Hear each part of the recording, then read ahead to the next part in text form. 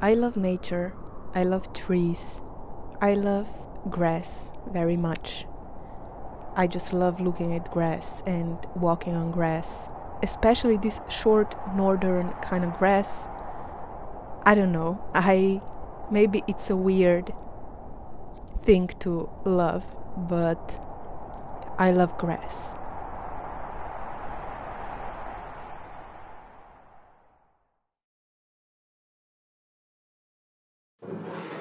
I'm blessed with so much freedom in my life, and I decided to be more positive, be more positively minded, because I realized that a lot of my life I was actually very negative in my head, and it is very, very hard to realize that you are negative in your head if this is your default state and no one points it out, and you just kind of get used to being negative, so you don't know anymore that you actually are negative.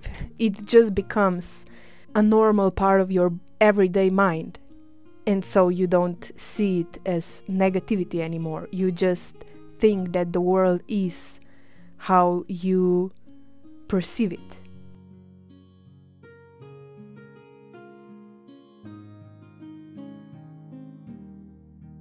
A lot of horrible stuff is going on in the world, and things happen that are really hard, and a lot of suffering happens to humans and other beings. And sometimes the only thing we can change is our perception of the things that are happening. And when this is the case, we can actually decide if we live in a world that is full of suffering, or we choose to live in the world where there is light and hope and faith. It's really a personal decision, but it doesn't really always feel like a decision. A lot of the times it feels like we don't have the power to change anything. But in fact, it is very important to remember that we have the power, that each one of us is creating a reality, and it is their choice what kind of reality they're gonna create.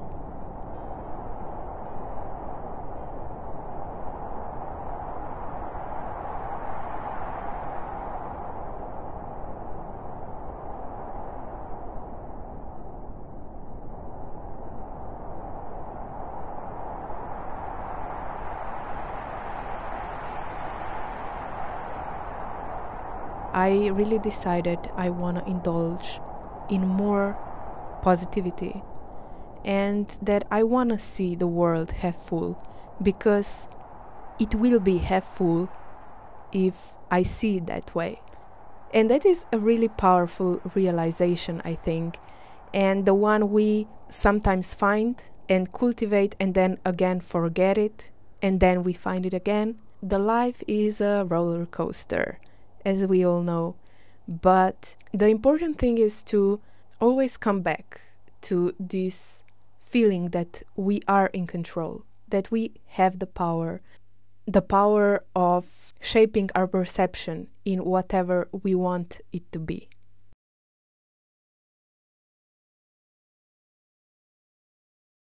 Recently, I've been selling some of my originals, and one of the originals that I sold is Friendly Farm. A beautiful person on Etsy bought it, and I'm saying goodbye to it. I always look at the painting for a little bit before I send it off, just to say goodbye, because an artist and a painting are really connected, I think. This is a lot of my hours and a lot of my energy and thoughts that are poured into this object, and I really want it to go to good hands and find a good home, and I'm so happy when my paintings find good homes. If you want to check out my Etsy shop, you can. The link is down below in the description box, and I sell my prints, originals and stickers there. So my products are really in every price range, and it's about my favorite thing to package and send you your orders. I just love being an artist.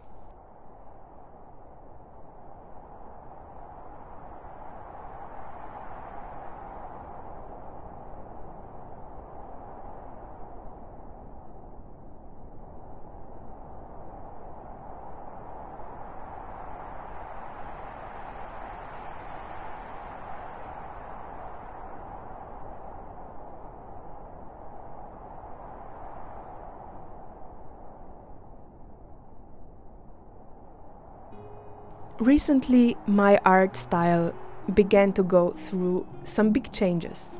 I started to reshape my painting process to something that suits my personality more and that suits the idea that I want to present to the world more. In the past, I was really focused on more detailed and realistic like paintings, and nowadays I decided I wanted to be more free with my painting and express the ideas quicker but also more loosely. So I want to feel more free on my painting surface, basically. So I am trying those techniques here to paint this beautiful foggy landscape.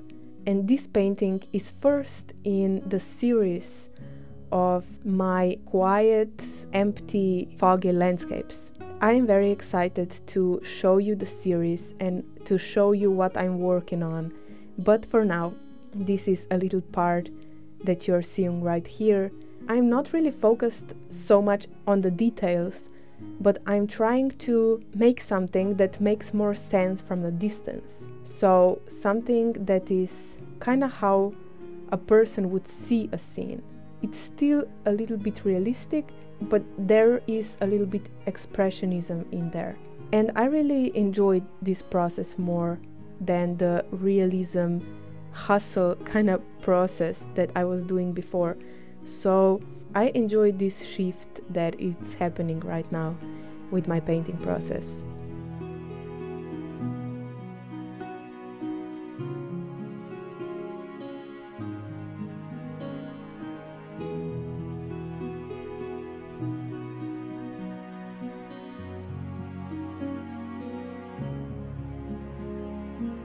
I kind of remembered this week that a human's perception of the world is a lot about narratives that are stuck in the brains and that sometimes are good and nice. For example, you can have a narrative that you are a good person at heart, and that is positive and good. But you can also have a narrative that money is bad, or that you have to struggle to deserve something, that you have to struggle and fight to deserve good things in your life. These narratives come from our primary family, the society in general, the media, they come from many different places, but the narratives of lack, of not having enough, of struggling, of not deserving stuff are really toxic and are really an abusive factor in our brains. And I recently decided I'm gonna put an end to those negative narratives and replace them with more positive ones.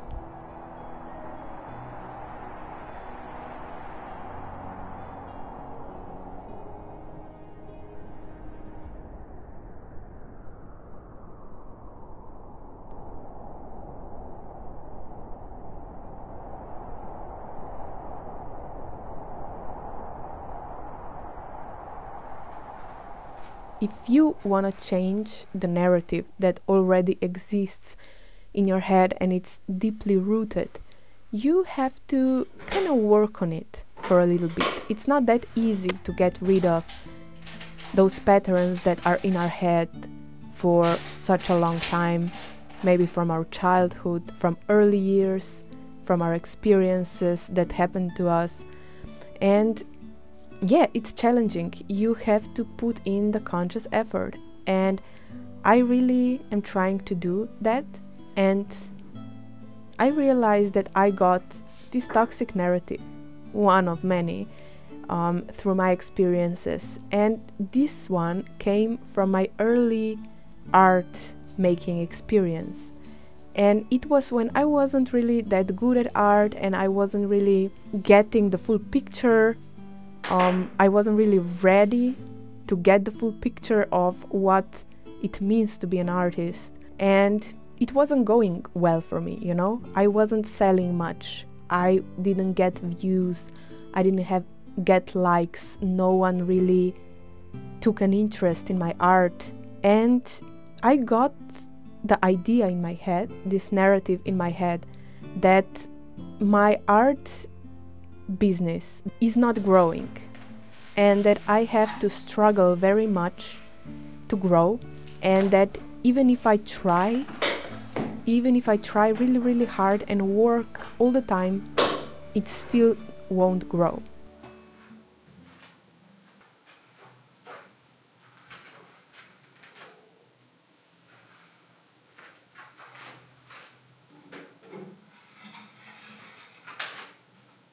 This narrative is very toxic and not good for anything. Not good for my mental health, not good for how I'm feeling, and not good for my art, because the energy that artists kind of puts out, you know, the vibe of a person, I think reflects on their artwork. And I want my art to present peace, and I want my art to be good for mental health. I want a viewer to feel at peace at home, and I want my art to give a little hope to a viewer, a little hope and cozy vibes. I can't give that to a viewer if I don't feel that myself, because if I don't feel that myself, I won't present it well in the painting. So yeah, it's kind of, everything is this circle. If one thing doesn't work, then another thing is not gonna work. And if another thing is not gonna work, the third thing will not have the impact that I want it to have. So I really want to clear my path, you know? I wanna clear my mind. I wanna be honest and straight with myself, because it all starts with honesty. And I want to change the negative narratives and make the perception of my life a little more positive and a little better every day. So that's what I was thinking this week. What are you thinking about? Tell me in the comments below.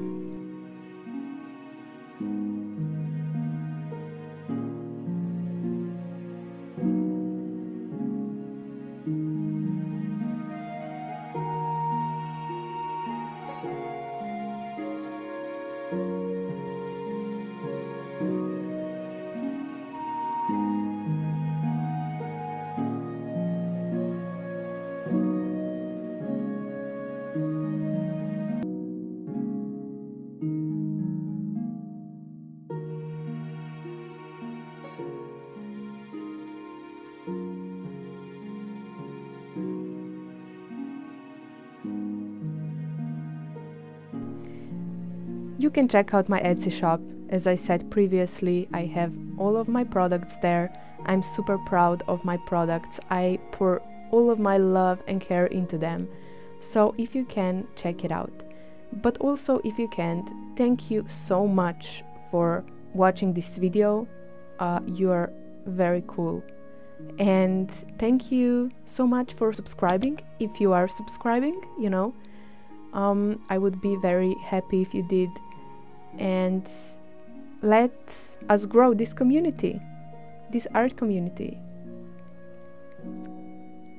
You can also check out my Instagram, where I'm posting daily and showing you what I'm doing in a given moment. So behind the scenes, studio work, processes of my individual paintings and stuff, you know, all the cool art things that you can imagine are on my Instagram, in my Etsy shop, and in my other videos that you can watch after this one.